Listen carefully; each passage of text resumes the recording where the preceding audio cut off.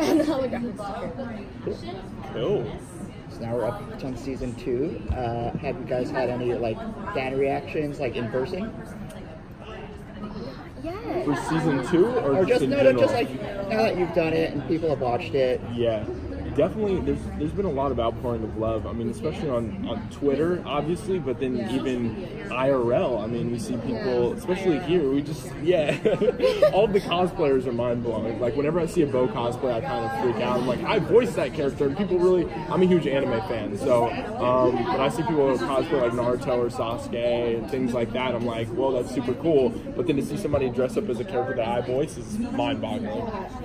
I've never done something like I can experience that either, so it's just like crazy to see someone dress up as Frosta in the whole gown, and it's like, it's so beautiful. Yeah. And just like, I start freaking out. I feel like sometimes that I'm a fan of She-Ra myself because I'm just like, oh my gosh, I can't wait for the next season to come out. I'm like, I already know, but I still can't wait.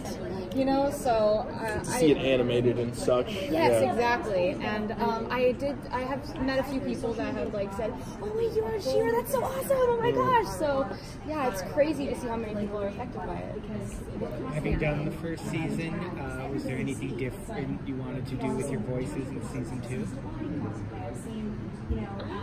I think for me at least. You did? You did? No, okay. I didn't. I mean, unintentionally. When we started the show, my voice was a little bit higher pitched. So it's kind of interesting just to see like the development of Bo's voice as we've gone along.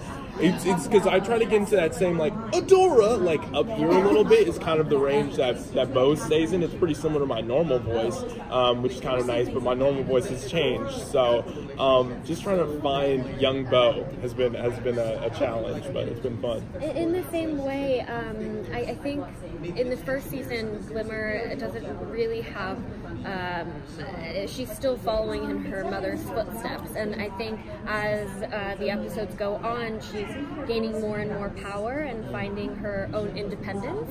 And I think through that in season 2, there were moments in season 2 where she is in a leadership position, and for that it calls for a voice of a leader.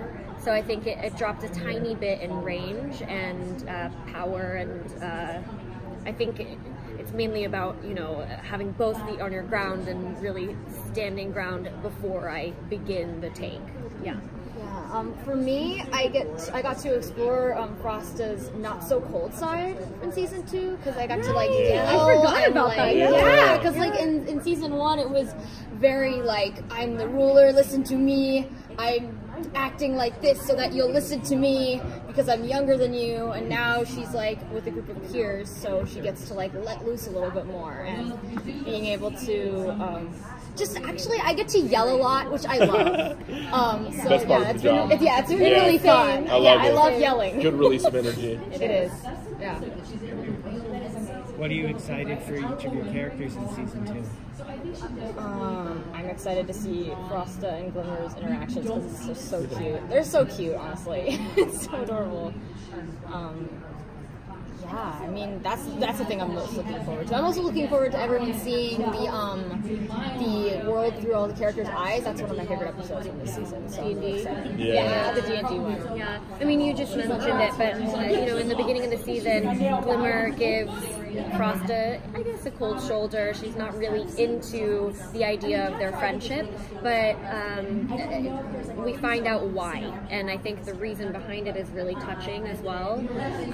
I think in season 2, Glimmer really goes through trying to figure out how to defeat the Horde, and as a leader, how to, you know, lead the rebellion. And she finds herself in dark places at times because she wants to be good, but sometimes she thinks you gotta fight dirty to defeat the Horde, and you gotta do this maybe.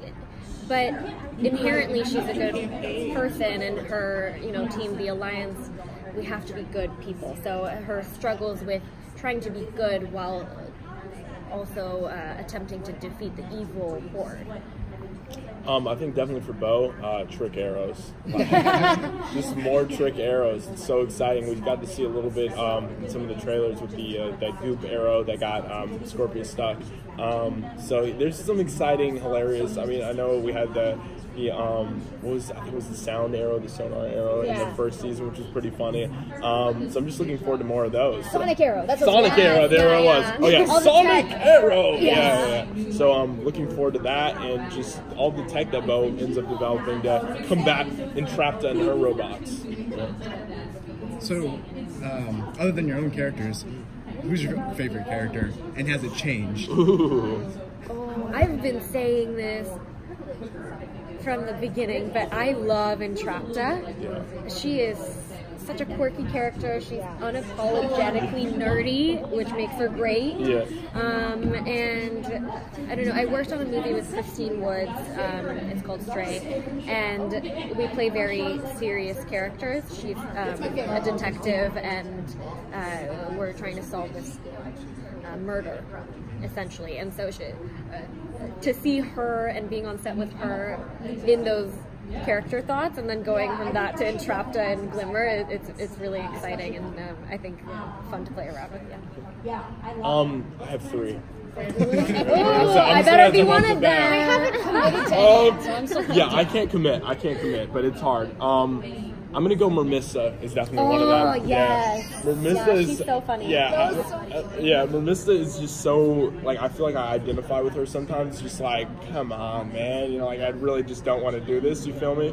And then another one is probably Seahawk, just because I get to sing ballads with him. It's kind of exciting. Wait for some excellent singing by Sir Bo. Yeah, Sir Bo. And then it's a tie between Frosta and Glimmer. I'm not gonna lie, because I want the teleportation powers. Like those seem super sick, and I've always liked those as a kid. And then also the ice magic is just insane. So, Ice Queen. Ice Queen. When I'm at home watching with my mom, and like we watch the seasons all the time, and I'm like, I always am talking about Bo, and I'm not just saying this because you're here. I'm always like, oh my gosh, Bo is, oh my gosh, it's like all the subtle things, like he puts away Glimmer's clothes, and his voice cracks. I'm like, oh, Bo is so cool. So I love Bo.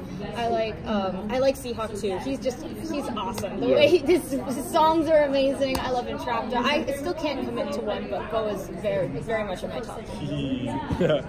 Have any of you had a moment where you go, I'm not sure my character would say that, or where you go, oh, I didn't know that about my character?